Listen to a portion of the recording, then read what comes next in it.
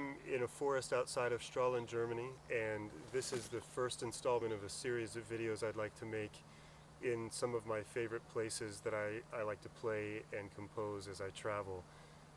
This is an especially appropriate place to start because we spend our summers here. My wife is from Strahlen, Germany, and I spend several hours a day every summer composing in this forest. And I'd like to play first a piece that I composed last summer called StraelenerWald, or the Woods of Strahlen.